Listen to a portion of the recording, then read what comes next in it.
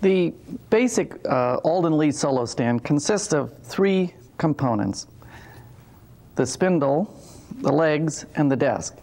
I'd like to demonstrate some of the key features of the spindle itself. This is what is handling the height adjustment.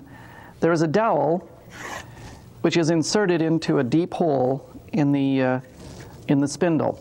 There's a special mechanism here, a wire which glides along this groove in the dowel and is actuated by the knob here, so that actually you can press in on the dowel to secure a height adjustment anywhere you want. It's infinitely adjustable, and it won't dent the wood, so that it can be used for many years to come in its full height adjustment capability.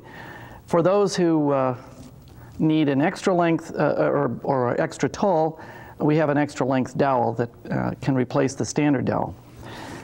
Now, down here are the mounting studs that the legs secure to. There's a special clip in each leg, and the leg simply slides on and very easily can be assembled and disassembled.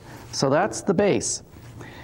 Now, on the top of the dowel, there's a slight taper, and this taper mates to the taper hole in the mounting block on the back of the desk.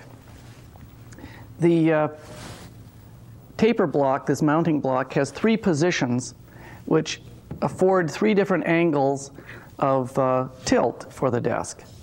And you can go from fairly level to a fairly vertical.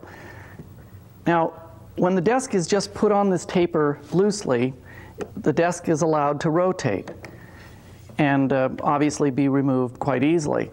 If, however, you press firmly down on the taper, it now locks the desk to the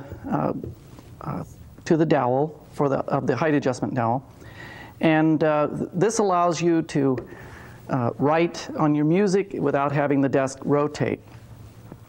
On each desk there are these tabs which protrude to support extra length pages, and each of the shelves on the desk are angled to help hold the pages back.